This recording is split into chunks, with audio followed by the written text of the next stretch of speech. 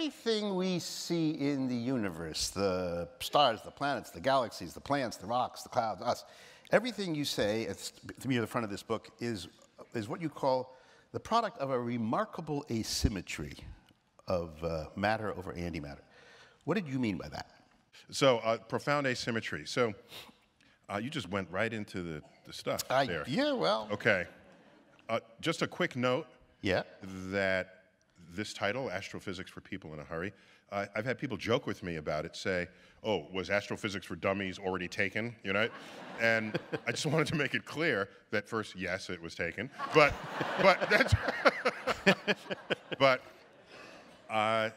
there's nothing, I don't think there's anything, quote, dumbed down about the astrophysics in this book. It's all sort of curated, legitimate, full-up astrophysics in an attempt to sort of grant the reader a degree of fluency in modern astrophysics, so like the next morning at the water cooler, you could just be talking about. Yeah, and like there are things in here that I had never heard of. Really? And you get around. I get around. Yeah, you get around. So I'm going to be checking.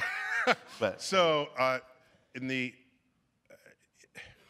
early universe, the temperature was very hot, and above certain thresholds of temperature, what happens is matter no longer stays as matter. It can freely move back and forth between itself and energy. And we have the recipe for this. It comes from E equals mc squared. We all know that equation. It's the formal conversion recipe for matter and energy. And the c squared is the speed of light squared. It's a huge number. A little bit of mass times that huge number gives you a lot of energy. We don't experience in our lives E equals mc squared because the energy in which we're immersed is not high enough to enable matter to go back and forth between energy and itself. That's why it took so long to discover E equals mc squared and to come to terms and to come to understand it. But it is a profound equation that manifests from the beginning of time all the way to the future of the universe, but not in our life experience.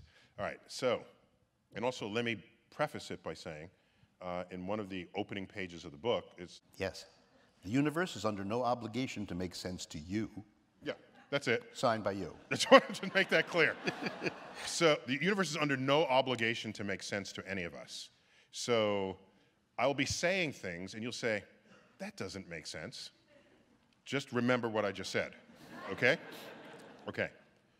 What we've learned is that the universe is what we measure it to be, not what we want it to be, not what feels good, not what only has to make sense to our five senses. Our five biological senses forged in the plains of Africa, you know, 1 million years ago, 500,000 years, whatever, what's the latest the biologists tell us, is those senses, to prevent us from getting eaten by a lion, are very different from what you need to grasp the universe. And so this is why mathematics is so potent, because it takes us out of our senses and enables us to still probe the reality of what the universe is. So here's what goes on. If matter and energy can go back and forth, this is how that works. I have a blob of energy, and it decides that it wants to become matter, and it does. So all this energy becomes matter. What do you mean it decides? It goes, and then it thinks, what should I like to be today? Or? It happens spontaneously, and it depends on what the temperature is. Okay. Cool. What's that? It's hot, and then it gets cold. Yeah, so if the temperature drops too low, then it's not going to happen. The energy will stay energy, and whatever matter was around at that time will stay matter. So watch what happens. We now have high enough energy that if you converted this pocket of energy into mass, E equals mc squared, you get enough mass to create particles out of it. Okay? Mm-hmm. So get a very low, take an electron, for example. That's very low mass among subatomic particles. So you can ask, how much energy does it take to make an electron? Write that number down. If you don't have that much energy around you, your energy will never become a particle. Ever. Okay? So In the early universe, there was so much energy, every particle could be made. So watch what happens. You have a pocket of energy, it becomes mass. And the only way we know that can happen is if it becomes a particle and an antiparticle pair. Matter and antimatter. Antimatter is the opposite of the first thing? Yes. Oh. In every measurable way. Huh. Okay, so the opposite of an electron is a positron. It looks just like an electron, but among other things, it has the opposite charge of an electron, positron. Okay? Every particle has an antiparticle. Does a neutron have an anti-neutron? Yes. Does a proton have an anti-proton? Yes. And so you might say, well, what's the opposite charge of a neutron? Because the neutron has no charge. Yeah, I know. But you look at what the neutron is made of. It's made of quarks that have fractional charges that cancel each other to get zero net charge on the neutron. So an anti-neutron has all those same quarks, but the antimatter version of those quarks on the inside. What will happen if these two kiss? If you take matter and antimatter and put them together, they annihilate and become pure energy, and the matter disappears entirely. What do you mean, disappear? Does it leave something over? No, no. Not even like a little boing? Not a light, a photon, something? Yes, yes. So you take the particles, matter, antimatter, identical particles, except that they're matter, antimatter, bring them together, they disappear. And that matter becomes energy, and all that's left is energy. Right in that pocket, right there. That happens all the time in the center of the sun. It happened everywhere in the early universe. Now here's the rub. You have all these photons of light. Oh, by the way, I have a photon joke. Can I tell it? Tell the photon. Okay.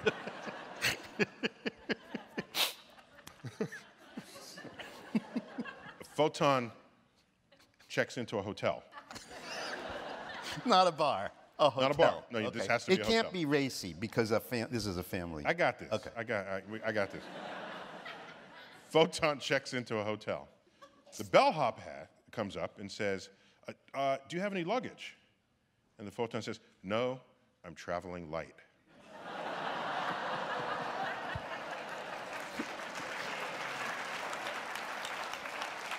And if the bellhop were here tonight, he'd laugh a big fat laugh. Yes, He'd get it. Indeed. Okay. So when I say pocket of energy, let's just simply refer to photons because they carry energy. All right, so a photon turns into matter. It's a matter-antimatter pair. Matter-antimatter come together, they make a photon. It's symmetric, okay? Okay. So. Wait a second, does that mean that if every matter part met every antimatter part, they all would go and you'd be left with just light? Yes, there would be no matter in the universe, only light. Oh. Okay, so now. As in, let there be light. Yes. Except there's nothing else after that. So sort of a very short story. Let there be light and we're done. Yeah. Yes. Yeah. Yeah, so, I would take that right out of Genesis and start over. Yeah. That would be a very short Genesis there.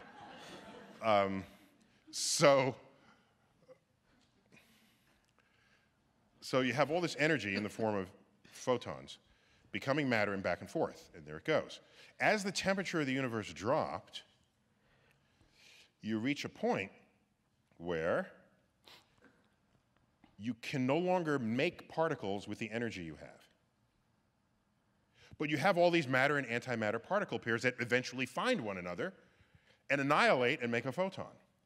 But we're still cooling the universe.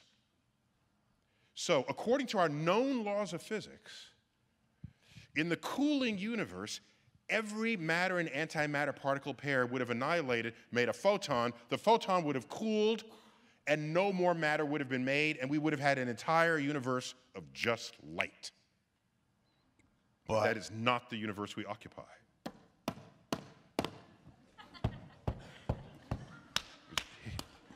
We can start a band here. No. I'm saying we apparently are the exception. Yes. So, mysteriously, we call it symmetry breaking, just because that's what happened. We're just describing what happened. not that we fully understand why it happened. One out of basically 1 million of these reactions, 1 out of 1 million, the photon did not make a matter-antimatter pair. It just made a matter particle.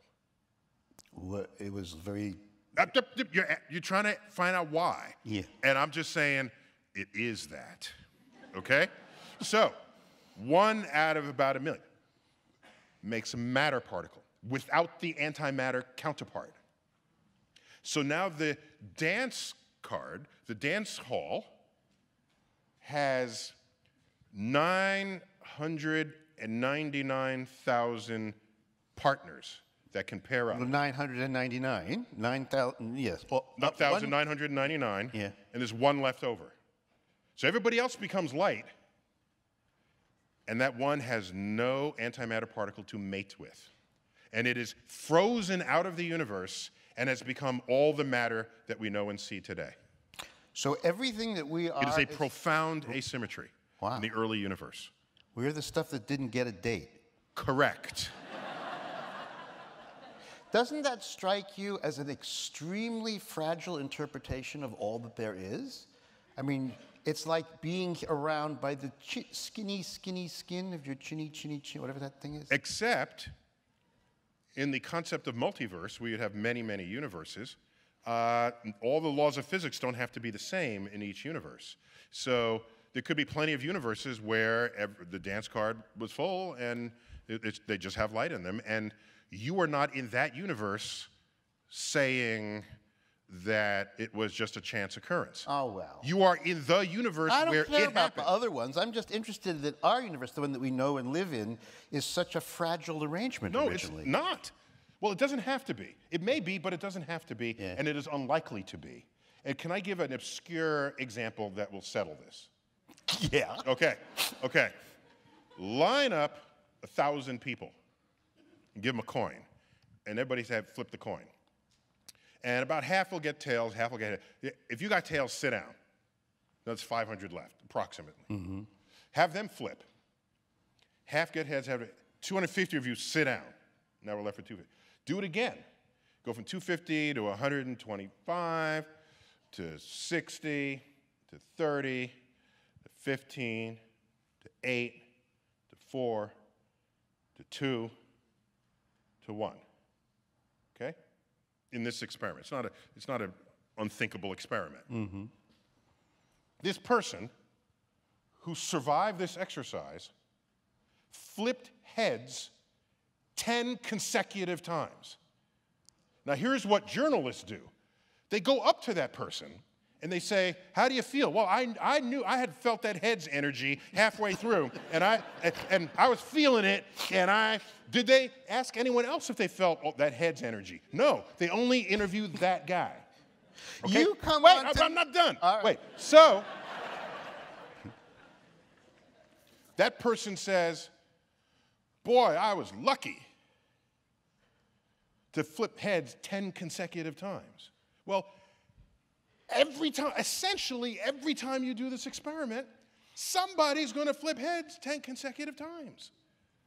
So you want to say, "Oh, this is a special universe in which that happened"? No, because of the nature of the fact that you have 1,000 experiments happening all the time, there's going to be one where somebody flips heads 10 consecutive times.